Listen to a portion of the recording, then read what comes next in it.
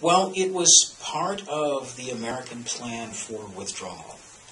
Now, the North Vietnamese had a series of supply trails, generally known as the Ho Chi Minh Trail, and they'd come south from the northern part of Vietnam, swing west into Laos and Cambodia, and then come into Vietnam through the Central Highlands, where I was stationed, actually.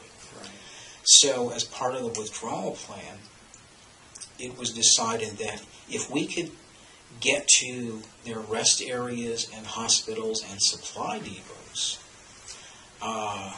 and destroy all of that stuff, then we could speed up the withdrawal, and it would leave our allies with the advantage. You know, there's no sense coming to a gunfight if you don't have a gun. Right, right. So essentially, we were sent there to rob, Yeah.